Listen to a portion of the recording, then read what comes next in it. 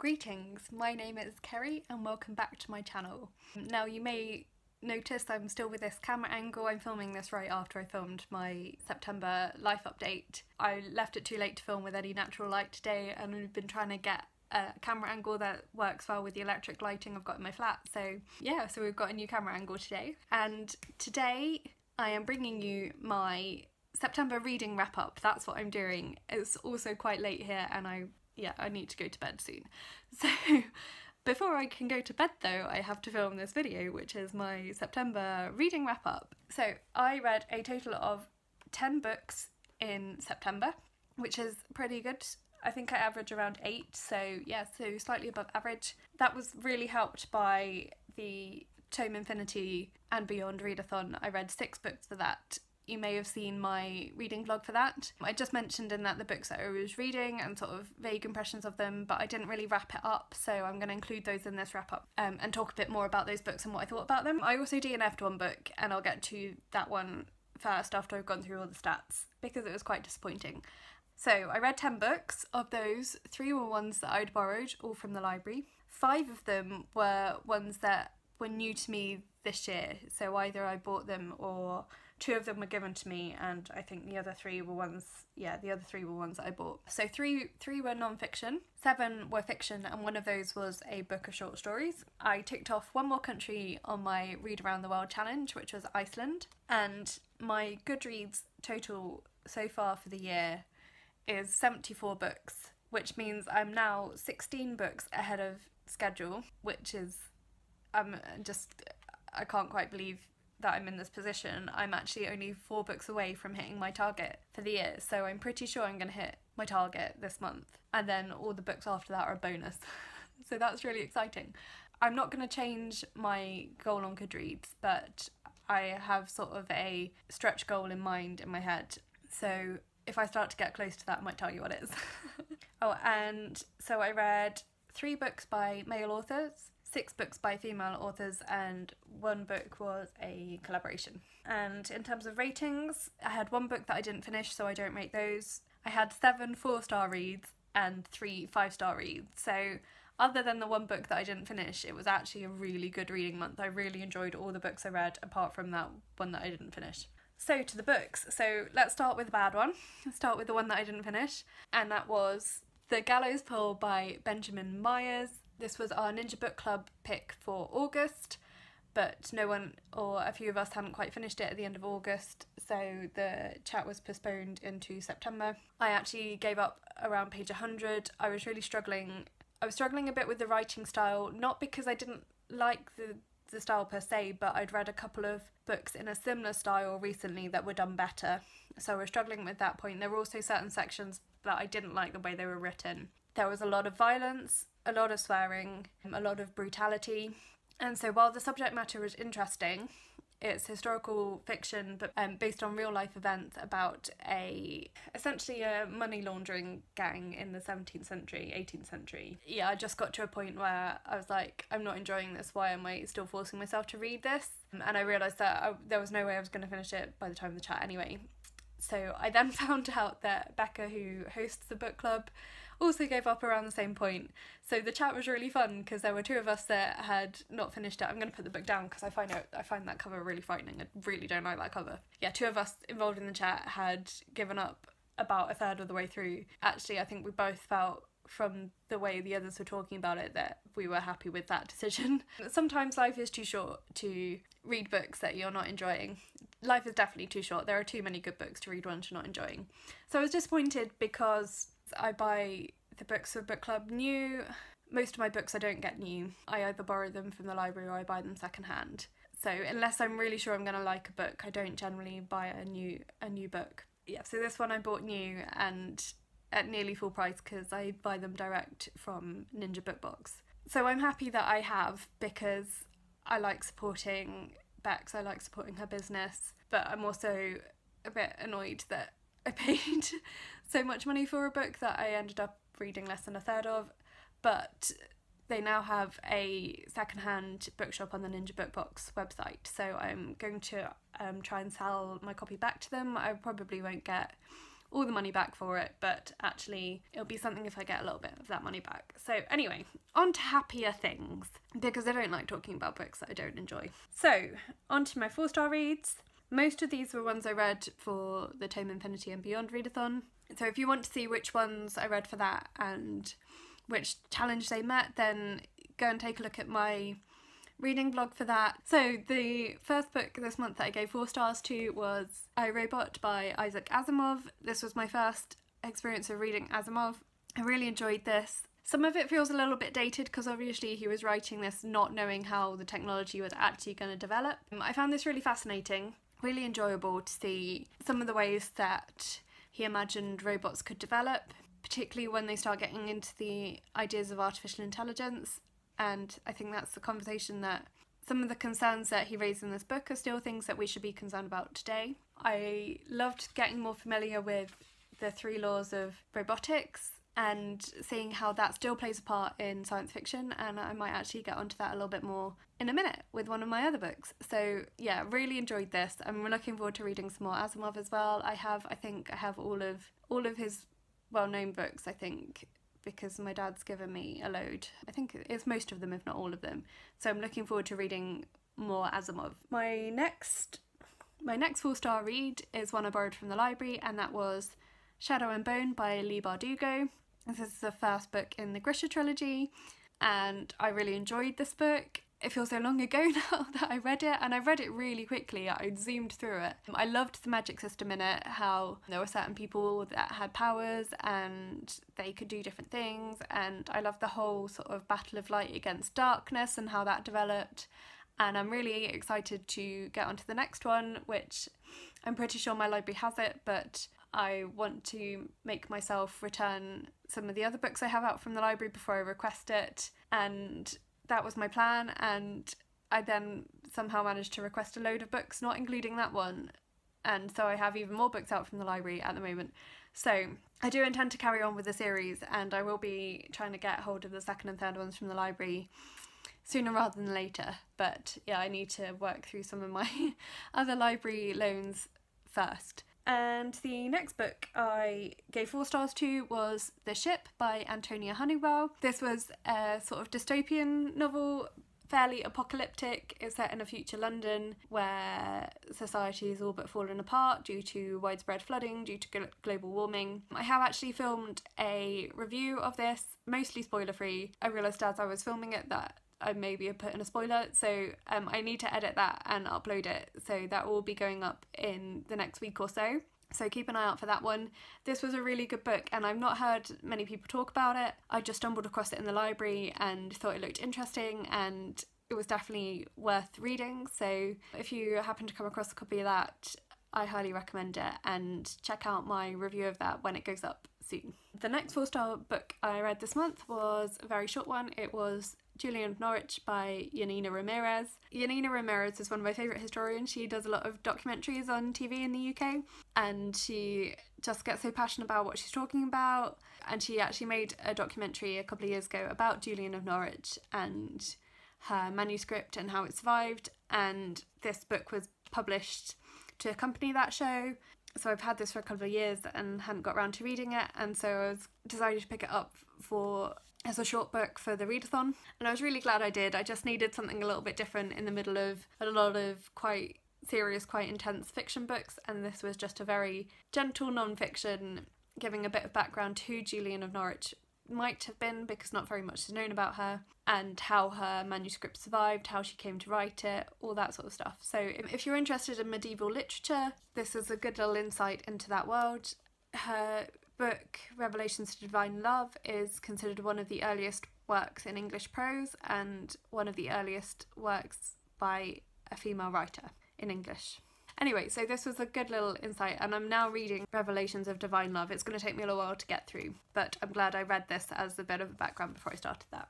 And the next book I gave 4 stars to in the month of September was And the Wind Sees All by Gudmundur Andri Thorsson.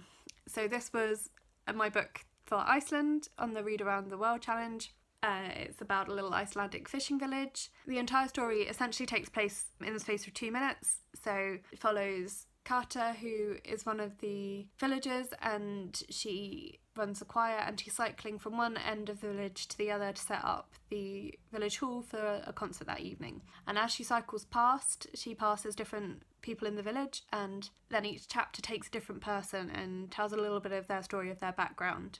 Yeah, it was really beautifully written, and I really enjoyed reading it, and I definitely am going to reread it because I was quite tired when I was reading this, so I kept getting some of the characters confused. I want to go back and read it again. It was, yeah, beautiful and heartbreaking in places as well. Really highly recommend, particularly if you want to read more translated literature, translated fiction. If you're interested in reading less well-known European authors, it's the first book by this author to be translated into English. It's, Perrine, the publisher, specialise in finding little-known European authors and translating them into English. So I really highly recommend checking out Perrine Press and checking out this book. Right, my next 4-star book was one of my highly anticipated books of the year, and that was Notes on a Nervous Planet by Matt Haig. This is a follow-up to his book Reasons to Stay Alive, and is on a similar theme. So Reasons to Stay Alive was about his experience of anxiety and depression and how he came through that experience, how he came out the other side, how he recovered from that, and what he learned from that. Notes on a Nervous Planet tells a little bit more about his experiences of mental illness, but also some of the things he thinks affect us as society, as people in the modern world, that have led to a rise in mental illness, in people having problems with their mental health, and some suggestions for how we can look after ourselves a bit more and be mindful of our mental well-being. His writing is really powerful, his novels are beautiful, and his insights into mental illness are really eye-opening, I would say. And if you follow him on Twitter at all as well, he's very open about his struggles and about promoting being kinder to each other in society. Every time I move, the camera wobbles because it's balanced on my sofa. So sorry about the dodgy camera work today. So I've been reading this all month, just a little bit every night, but in the last week I've been reading it alongside my final 4-star read of the month, which is our Ninja Book Club pick for September, and that's called Killing Hapless Alley by Vaught, I think you say that. So this book is also about mental health, so it was really interesting reading them alongside each other. So this book is, I want to say, a novelisation of the author's own experiences of mental illness. So the central character is Alison, who has grown up with very little affection from her parents, actually quite emotionally abusive household. She has developed an alter ego called Hapless Alley, who she has determined is a more acceptable version of herself. So if she feels like she is not being accepted in a situation, she brings out Hapless Alley, and who is a more exuberant character and tries to make herself more likeable in that way. But Hapless Alley seems to have developed her own persona and has started to separate herself from Alison. Alison also has various imaginary friends who are celebrities that she has made into her friends in her mind because she has very few friends in real life, and so she has conversations with them. And as the book goes on, her relatives also start to be voices in her head. So it's sort of her journey into this sort of mental state and how she copes and doesn't cope, and then eventually how she finds treatment and becomes more healthy. So it was a really powerful book. I suppose of my 4-star books, this was the one that was, if we had half stars, this would probably have been a 3.5 star, because of all the 4-star books I probably enjoyed it the least, but not necessarily because of the subject. I found the subject really interesting. I did struggle a little bit with the writing style in this one. It's very much stream of consciousness. It doesn't always feel like it flows very well, so she'll be talking about one experience and then we'll suddenly jump to something else, and I'm like, how did she get there? But I found it really fascinating insight into someone's experience of different aspects of mental illness. My favourite part of the book was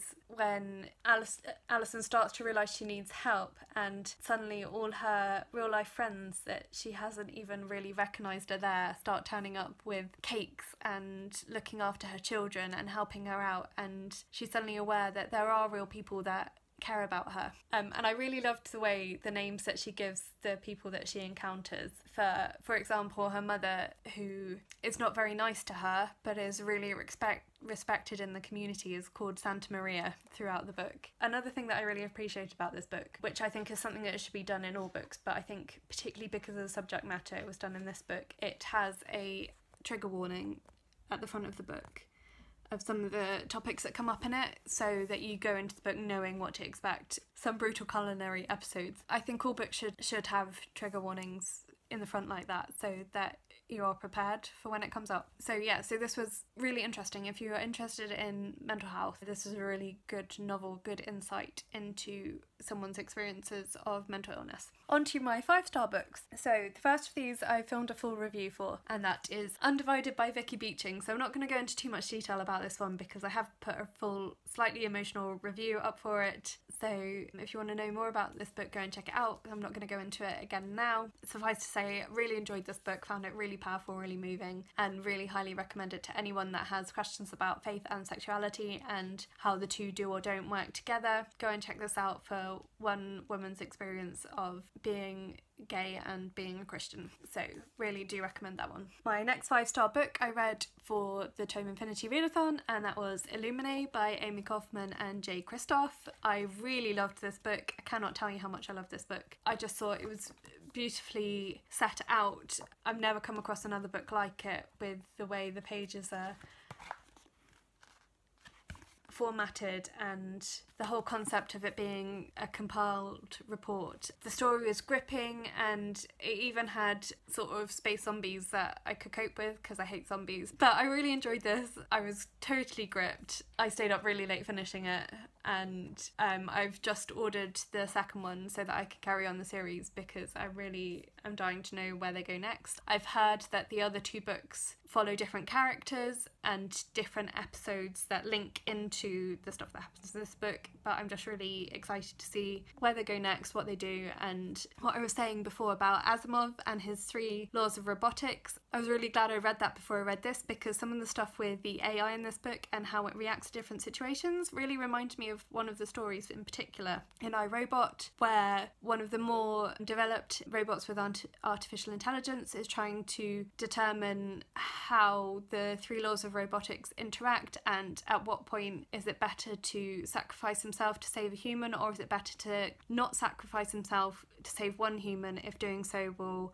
save many humans. And I kind of was thinking of that with some of the stuff with Aiden in here, and how he chooses which lives he is going to save for the good of the fleet, and whether that was him working properly or not. So yeah, so I really enjoyed this. And my final 5-star book of the month was one I finished today. I actually finished 3 of these books today. I was on a bit of a reading sprint today, and that was Strange the Dreamer by Laini Taylor. I was reading this as part of the Big Buddy read along, and we had the live show this evening, which I very much enjoyed. It's my first time watching a live show and joining in the conversation about this. Yeah, I really, really loved this book, so much so that when I had maybe 100 pages left, and I just decided, I borrowed this from the library, and I decided I'm going to want to reread it, so I ordered a copy of this, and I also pre-ordered Muse of Nightmares so that I can read it straight away, because at that point I could tell that this book wasn't going to resolve and that I would want to be reading Muse of Nightmares as soon as possible.